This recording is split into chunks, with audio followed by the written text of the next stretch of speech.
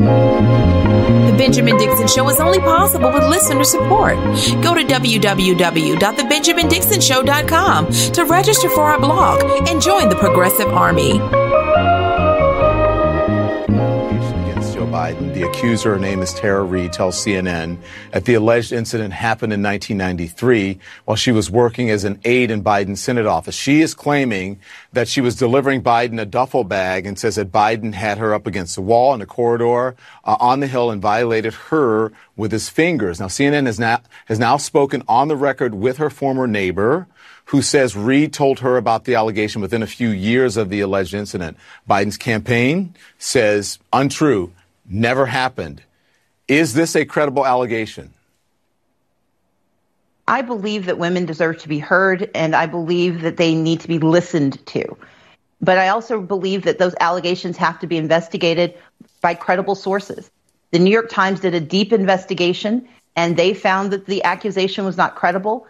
I believe Joe Biden. I believe that he is a person who has demonstrated that his love of family, his love of our community, has been made perfectly clear through his work as a congressional leader and as an American leader. I know Joe Biden, and I think that he is telling the truth and that this did not happen. I swear. Well, that was the voice of Stacey Abrams, VP hopeful, talking about Tara Reade, whose allegations have started to get major coverage from all the major outlets. And so now people are finally being asked about it. And we see her response is that she believes Joe Biden and that it did not happen. And she makes a claim there that the New York Times did an investigation and cleared Joe Biden. But that's absolutely not the case. BuzzFeed obtained talking points from the Biden campaign. And this is what the talking point said. Here's the very first talking point from the Biden campaign. Said, quote, "The New York Times did weeks of extensive investigative research, talking to nearly 24 former Biden staffers from the 1990s, including those who worked directly with Miss Reade. Here's what they found. Quote, no other allegation about sexual assault surfaced in the course of reporting, nor did any former Biden staff members corroborate any details of Miss Reade's allegations. The Times found no pattern of sexual misconduct by Mr. Biden." So the very first thing she says, Stacey Abrams, is going with that talking point that the New York Times cleared. She actually one-upped it. The New York Times cleared it, the man, which it did not do. I don't know how long of an episode I can do today, because you guys know above anything else, I can't deal with the bullshit and the disingenuousness, the lies. I mean, what's true? What are we going to do? I mean, like, I get political expediency, but I don't get selling your soul for political expediency. And the Me Too movement is dead, completely dead. From Stacey Abrams just saying this to Alyssa Milano, who's been on this forever. She's flipped on this a long time ago, to one of the founders of the movement. They are all backing away from hashtag Me Too on behalf of Joe Biden. And if we were just talking, I mean, here's the thing. I don't put up with the Democrats when it comes to Medicare for all. Do you think I'm going to put up with them when it comes to them turning their backs on a movement that actually was trying to do some good in order to protect a man who doesn't have enough working, functioning digits to actually be able to sit in an interview and not inadvertently admit to doing it? I mean, they're really selling their souls for a man who has not enough brain capacity to not get himself in trouble and confess to doing it. This is sad. This is beyond sad. This is pathetic. And it's not, I mean, the soundbite is from Stacey Abrams, but it's far from just Stacey Abrams. It's everybody. Hillary Clinton. I mean, she did this, and she did the town hall, whatever thingamabobber. I'm in Joe Biden land. So you're going to hear words like malarkey and thingamabobber, right? She did the little thing with Joe Biden yesterday. He fell asleep in the middle of it. And all of this in order to beat Donald Trump. Do you understand? How do you pick poison and think it's going to heal you? Joe Biden is literally the person who's going to lose, and you guys are selling your souls on behalf of a man who can't even beat Donald Trump. As much as Donald Trump needs to be beaten. I'll get to that bastard in a few minutes and everything that's going on with them trying to force the reopening of the economy. So there's plenty of crappiness to go around. There's plenty of BS crappiness to go around in this country. We are led by sociopaths. We are led by disingenuous, grifting bastards on both sides of the aisle, both Democrat and Republican. But it's something extra special when the people that you've been in league with for most of your political life, when they turn out to be just as much disingenuous, grifting sons of bastards as the Republicans are. I think you have to understand when you find out it's your friends that betrayed you, that's who you have far more venom for. Yes, Donald Trump needs to be removed from office. In fact, someone needs to go sneeze on all the Republicans in this country and help rid us of these meddlesome priests. Politically speaking, obviously. Let's listen a little bit before I get in trouble. Let's listen a little bit more to Stacey Abrams as she explains away why she's going to support Joe Biden and why she wants this VP spot and how far she's willing to go with it and for it. So in 2018, you tweeted it was shameful that Brett Kavanaugh's Supreme Court nomination was being rushed forward and survivors of violence like Christine Blasey Ford deserve to have their voices heard. Are you applying a different standard now? Not at all. I believe then and I believe now that women deserve to be heard because too often they are not. Oh. And Tara Reade deserved to have her story listened to and investigated. What was happening to Christine Blasey Ford was that there was no investigation. There was a rush to move the conversation forward so that no investigation was conducted. And as I said, I believe that those allegations needed to be investigated. And I believe that the New York Times and subsequent reports support what the Biden campaign has said. And I believe Joe Biden. So you said you've heard her, you've heard enough, you don't believe her, you believe Joe Biden. No, what I'm saying is that the New York Times investigation of her allegations, the New York Times investigation does not support the accusations against the vice president. I'm sorry. Listen, as a person, I hate that. I hate starting sentences like that because people always say that shit.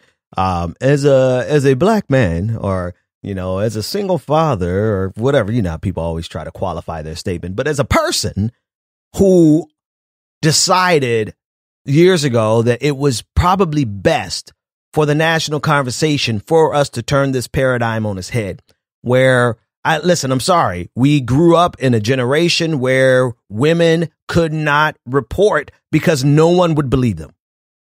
And especially, they wouldn't report with little lame dudes. Forgive the ableism, little cornball ass dudes. There you go. That's a better substitute. Cornball ass dudes from around the way. They wouldn't report because they didn't want first of all, they didn't want to become victimized twice because the system always victimizes women twice when it comes to sexual assault. Now, what do you think they would do in the case of a powerful senator? So it has been the case in this country, and not just powerful senator, but powerful businessmen, powerful politicians in general. Look at what happened with the Clarence Thomas. So when Me Too came out, while you could see it had some problems in terms of blanket statements and rush to judgment, what I appreciated about the Me Too movement was that it finally flipped it on its head and put the pressure on men to be like, hey, chill the hell out. Stop being so rapey. Stop sexually assaulting, because you know why? Because people are going to believe women first. I'm sorry. That's a good thing. That's a good thing in order to flip whether or not it's a good thing in terms of due process. I'll let all of you get in the comment section and argue about that. But flipping this thing on its head where men could not just go around and feel free to do this because they knew nobody would do anything about it and no one would ever hold them accountable. The Me Too movement helped start the process of flipping that on its head, where you had to be extra careful, extra mindful. Hell, I started going back and taking a census of all of my encounters and wondering exactly if any of them had I crossed the line. And that's not a bad thing in a society where it has been the exact opposite, where men could get away with anything and nobody asked a question. I was a dumbass who actually believed that these people meant what they said. And here we are. They're just throwing it all away for a man who has to eat mashed potatoes because his dentures are going to fall out. Not that the age is the thing. I'm an asshole. It's not that the age is the thing. It's that he is so incompetent at this stage in his life. He is incapable at this stage in his life, and he is going to lose to Donald Trump no matter how much they inject him with whatever they injected him with before he debated Bernie Sanders. He's not going to beat Donald Trump. And these people are selling their souls, not only their individual souls, but they're selling out an entire movement. And I have to ask the question, the terrible question, how difficult will it be for women now? There is no Me Too movement. How difficult will it be? Because it's not like, I mean, don't get it twisted. It's not like men are going to say, oh, the Me Too movement is gone. Let me go and rape some more. No, what's going to happen is that the conversation is just dead. And nobody is going to talk about these things anymore because nobody is going to believe that the people who are promoting it actually mean what they said. And that creates a culture in itself. This is horrible. This is horrible. And this is just like, and again, it is not just Stacey Abrams. It's all of these people. All of these people in the name of supporting Joe Biden, ultimately in the name of keeping out Bernie Sanders. But that's a side comment. That's a side conversation. The truth of the matter is that they have poured everything in. I tell you what, if Bernie Sanders really needs to unendorse Joe Biden at this point. Let them lie with their demons. Let the Democrats win with their demons. Anybody who could be associated with this, there's a problem, and we can't support those people because it's clear as day. And again, there's more evidence. There is more evidence to support what Tara Reade is saying than there was for Dr. Ford in the Brett Kavanaugh case. So I don't care about the politics. I care about the fact that you have all of them have completely laid their integrity on the altar of Joe Biden. Because it's not on the altar of beating Donald Trump, because Joe Biden is the perfect candidate to lose to Donald Trump. Oh, the madness that we're surrounded with. Let's listen in a little more. I believe the Biden I know, and I think that he will make women proud, that he will make America proud. Does Joe Biden personally need to address this more directly and publicly? I believe his campaign has been very clear, and I believe that is the approach that they intend to take. And I support the approach because, again, we don't want women to ever be afraid to come forward, but we also have to recognize that allegations should be investigated and that those investigations need to be borne out. Listen, getting rid of Donald Trump is critical. It is critical to save lives, right? It's not critical for just some mamsy-pamsy political reason, meaningless political reasons, right? People are dying because of the leadership of Donald Trump. In fact, we need to get rid of every Republican across this country because people are literally dying. It's a shame that we have this crisis amongst us right now, this COVID-19 that's in us in this country right now, which makes it all the more difficult to honestly call out the bullshit. But, I'm allergic to it, so I absolutely could not call it out, even in the midst of us really seriously, absolutely needing to get rid of Donald Trump. It is far more damaging. The damage that they are doing to women across. And listen, I get it. There are women who are doing this, who are supporting this. They're putting women out here in front of it. I get it. I understand the game. I understand politics. And I know people are going to be like, oh, man, you're trying to speak on behalf of women. No, I'm speaking on behalf of a dude who understands, like, you know what? All I know is that men having to think 3 or 4 times before they do something is a good thing. Okay. Having to think, is she really telling me yes? Is she enthusiastically telling me yes? That was never a bad thing. And that's one of the things that the Me Too movement started to enshrine in our culture. And that's the very first thing that has been sacrificed on the altar of a dude whose dentures are going to fall out in the next debate, who's going to fall asleep like he did in that town hall with Hillary Clinton yesterday. You guys are really selling out your soul and your integrity on behalf of a man in the name of beating Trump, on behalf of a man who stands absolutely no chance of beating Donald Trump because he doesn't have enough working digits to handle his mashed potatoes by himself. Shame on all of you. Go to www.patreon.com/The BPD Show and support the Benjamin Dixon Show. All right, here we go. We're going to party anyway. Very special welcome to all of our newest patrons, without whom this show is not possible. Very special welcome to Jake S. Thank you for becoming a patron. Alex Manning, thank you for becoming a patron. Miguel Gravel Zagira, thank you for becoming a patron. Corey Williams, thank you for becoming a patron. And Shayla Mary A. Mary, I'm just going to say A there because thank you for becoming a patron. You too can become a part of this prestigious. Wait a minute. Let's bob. Kind of got ahead of myself. Yeah. It's straight go-go, baby. You too can become a part of this prestigious and prodigious patron family by going to patreon.com/The BPD Show, where you generally get twice as much content without any of the advertisements like you're going to get somewhere about right here.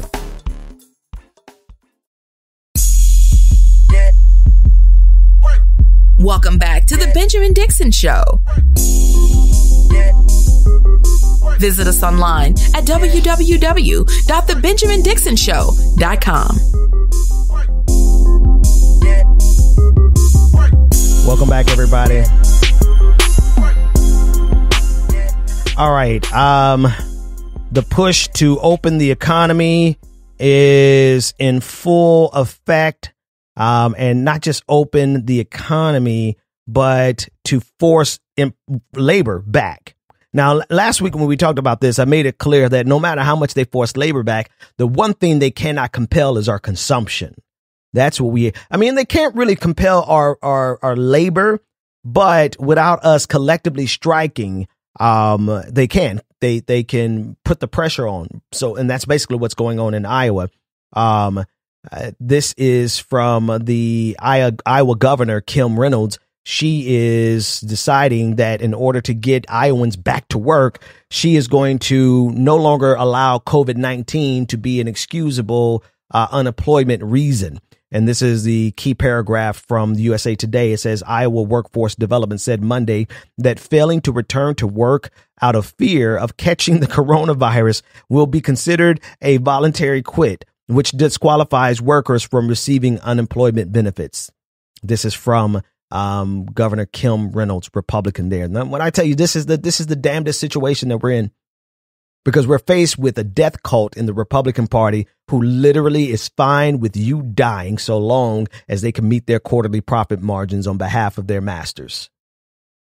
But at the same time, we have a party who has picked the person who is the most vulnerable to attack from Donald Trump, the person who's going to lose to Donald Trump, not just because he's getting up there in age and he doesn't have the mental faculties. He is suffering from significant mental decline, but also because his politics suck bad enough to not be distinguishable enough from Donald Trump. But even more so, Joe Biden is not leading the fight that will galvanize this movement. By virtue of the fact that nobody is galvanizing this movement. These are the people who need to be mobilized. They need to know that somebody's fighting on their behalf. All these people in Iowa who are now going to be forced to go back to work. Where is the Democratic opposition to this? You don't just win. Listen, I swear to God, some of these people in the Democratic establishment are intentionally doing this, but others are just so stupid as far as how politics works. You don't win elections just by putting a body in that space and then telling everybody, oh, we're going to do blue, vote blue no matter who. That doesn't win elections. People have to be motivated to get out there and vote for you. And when in their darkest moment right now, the people of Iowa who have lost their jobs, not to mention the 26 million people across this entire country, tomorrow it's probably going to end up 30 plus million. But in these darkest moments, nobody is standing up for them. Nobody is organizing. And when I say nobody, I'm talking about somebody running for president. Not even the House of Representatives. Nancy Pelosi, Chuck Schumer over in the Senate. None of them are doing anything on behalf of these people. How can you expect a single one of them to give a damn about going to pull a lever in November when you didn't give a damn about their unemployment in April? And so we're in this situation where we've got to get rid of Donald Trump and every single Republican in this country. But the opposition party is not an opposition party. It is a complicit party. We are led by the exact people necessary to destroy us. That's the bottom line. We are in the worst timeline imaginable. We are facing, I mean, I can't imagine. I mean, people making all of the exactly necessary decisions in order to destroy us. Decision after decision. And it's almost like the Republicans are like, hey, I want to see if you guys are going to rebel. Are you really going to how far are you going to let us go with this before you do something about it? Meanwhile, the Democrats are like, let's eat some ice cream. The Democrats are like, believe women, asterisk. We are really facing some dark times because they're really testing the limits of our ability to tolerate them. The ruling elite in this country is really pushing the envelope because we have nobody. There's literally nobody. And even Bernie Sanders is like, Bernie Sanders has thrown in the towel. Jeff Weaver has turned out to be a snake in the, well, people have been telling y'all about Jeff Weaver for some time, but even the revolution is starting to fade. And the people who are hurt by these policies, who are hurt the most by Donald Trump, those people, man, they have nobody fighting on their behalf. And you expect to win an election when 30 million people are unemployed and you're not doing anything to help them? You do not understand politics unless your bet is to have such a depressed turnout so that maybe 20% of this country shows up in November and you win power with 20%. That's the strategy.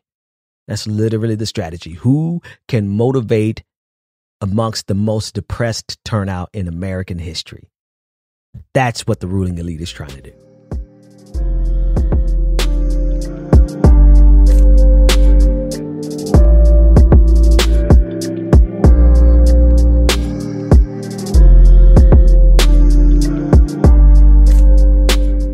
Justin Amash is running. He's trying to get the ticket, or he has the libertarian ticket. I don't have a whole lot of commentary on this. He's trying to run for president of the United States as a libertarian. I don't think it's going to make, don't get me wrong, the libertarians get a larger percentage than the Green Party, but the libertarian has a pretty solid base of people who support them every 4 years. And it's a pretty stable number. Everyone's like, oh, you're going to mess it up for Joe Biden. Everybody's looking for an excuse already to protect Joe Biden. Libertarians were never going to vote for Joe Biden. OK, libertarians were never going to vote for Joe Biden. I'm so tired. I'm being honest with you guys. I have to just be honest with you. Full transparency. I'm tired of politics. I'm tired of giving commentary on this stuff. Don't get me wrong. I'm going to miss my job. I'm going to keep doing it because I need you to keep, being a patron, and I still got good stuff to say. But commenting on the stupid for so long really takes its toll on you. And, save this pandemic. I would much rather be in the streets, because of the level of stupid. I'm allergic to bullshit and stupidity and all of these disingenuous arguments from all these hacks who don't do anything. They know, first of all, they know nothing about politics except for how to depress the turnout and then try to win with a depressed turnout. That's all they've got. But then they lie constantly, incessantly, habitually. They're goddamn liars on both sides. And in the midst of a pandemic, they're choosing all of the very things that could get the maximum number of people killed. That's what they're doing. I know this is a long way to go from Justin Amash, but it's just it's the straw that breaks the camel back. You know that. The stupidity of people like, oh, Justin Amash, you're going to cost Joe Biden the campaign. No, you.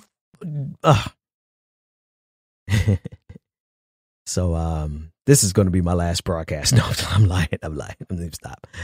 I just just cannot continue to deal with all of the stupid stuff that is around us. Like at some point, well, anyway, let's listen to some music and we'll be right back. We'll make it up, you put us together. We'll make it up, you put us together. We'll make it up, you put us together. All right, so Jeff Weaver, who was a senior advisor for the Bernie Sanders campaign, and he was in 2020, he was the campaign manager in 2016. He has launched a super PAC in order to support Joe Biden. According to Shane Goldmacher, he said that he's spoken to Jeff Weaver, and Weaver told him that Bernie Sanders is not supportive of this super PAC. He also added that he certainly would prefer Bernie Sanders, rather. Would prefer that we not have done this through a super PAC, or that Weaver had not done it through a super PAC. So Bernie Sanders clearly distancing himself from this decision. But there have been reports on Jeff Weaver since the beginning of time immemorial, that he has been a significant problem in Bernie Sanders' camp, in the campaign over the years, not only in 2020, but also in 2016 and throughout. The problem is that Jeff Weaver had Bernie Sanders' ear more than anyone else, because he's been with Bernie Sanders since like the 80s. And sometimes it's your closest friends. It's your closest boy. It's your closest confidant who's the person who ends up getting you destroyed. According to countless reports from, I guess I could call their names, but particularly black staffers with I can call their names. Marcus Farrell, he wrote several articles on it. He's been telling people about this since 2016. I mean, I remember in 2016, he was trying to tell me this and I didn't want to hear it. But then I finally sat down and listened to him. I'm like, holy shit, bro. There was some, and those are some of the things. J. Maul Green from Chicago, he was a part of the campaign and he left the campaign early because of some of those same exact things. I mean, people have been trying to tell folks all along that there was some serious problems, and it wasn't necessarily with Bernie Sanders. I think everyone who spoke on Bernie Sanders spoke about his integrity, but they really had a problem with Jeff Weaver. So my hope and my wish for Jeff Weaver is that he crashes and burns, and that this endeavor of his is abysmal at best, and that he's exposed for whatever he is. But I know this. I know this, that sometimes people think that they're doing the right thing, and what they're doing is just batshit evil. So I don't know if that's his case, but I do know other people in that orbit who would swear they're doing a good job, but their whole integrity, what integrity, right? There is none. There are snakes in the progressive movement. And I think if we do anything, if we survive as a species past this pandemic, because our elected officials in America are doing everything they can to maximize the impact of it, I digress. But if we do, and we get a second go at this, I think one of the critical things in the progressive movement is going to be to purge, politically speaking, right? All of the snakes in the grass in the progressive left. And from all indications, Jeff Weaver, from people who's worked with him firsthand, I'm not going to have to go get to know the guy for me to learn for myself. I'm going to take the people who have worked with him and listen to them, because it's the same story over and over again. And now he's launched a super PAC in order to encourage Bernie Sanders supporters to support Joe Biden, who now has shown the uncanny ability to get people to lay all of their integrity on the ground, lay it all aside in order to support a guy who's going to pass out and just fall asleep in the next debate. And that is who we've decided to put up against Donald Trump. Here's the thing. This is the last thing I'm going to say. No bonus episode for the patrons, because I'm already super late with today's episode. I haven't been feeling the best, but I digress. Here's the thing. Nobody understands more how important it is for us to get rid of Donald Trump, which is why I am so angry with the Democrats, because they have given Donald Trump the ammunition he needs to win a second term. You don't simply win by taking a person, a body, and saying, here's who you vote for. Everyone shut up and vote. You may operate like that, but the people who we need to turn those swing states into victories do not operate like that. And so for everyone who's coming to me and saying, Ben, we gotta get in line and help Joe Biden. You don't understand. When Hillary Clinton picked Tim Kaine, we lost. It was already written in the stars. It was over. When the Democratic Party picked Joe Biden, chances are there's a good possibility. I mean, and this is even in face of a pandemic. Like, I went over the data yesterday. People aren't even looking at Donald Trump as being responsible for this. Of course, he's not responsible for the virus itself, but he's certainly responsible for how we're responding as a nation. And even in the midst of that, you still have 25% of Democrats who don't believe that Donald Trump is responsible for the extent of this crisis. And I think it was like some 46% of independents who don't believe that. And when it comes in terms of, good God Almighty, the poll that I gave you last week, this one is probably the most damning in terms of who do you trust? Who do you trust when it comes to COVID-19? Of course, at the top was the CDC and Dr. Fauci. In the middle was Donald Trump and his vice president, both around about 49% for Donald Trump and 46%, if my memory serves me correctly. At the very bottom was Joe Biden, because he does not have the mental faculties enough to actually carry on a meaningful conversation about what we as Americans need to do in terms of doing press, right? He can't even do the press to convince us. And then two, he absolutely is not advocating for policies that would help people who have lost their jobs, lost their health insurance, and are sick. So for everyone who's yelling at me like we got to do something about, I guess your recommendation for people who are yelling at the computer now, I guess your recommendation is just shut up and support him. Well, one, that's not going to help him win. We've got to get Joe. Listen, at this point, if you really want to beat Donald Trump, you do put in Bernie Sanders. But if you refuse to put in Bernie Sanders, for the love of God, hell, put in Amy Klobuchar. That's my music. That's my time. Patrons, there's no bonus show today, but I will be right back with bonus material tomorrow. You know how we do it. I'll make sure I make up for the lost time. I just got to let my voice rest a little more. Thank you, everybody. You've been a beautiful audience. I'll see you tomorrow. The Benjamin Dixon Show is only possible with listener support. Go to www.patreon.com/The BPD Show and support The Benjamin Dixon Show. If you like this episode, be sure to share, like, and subscribe.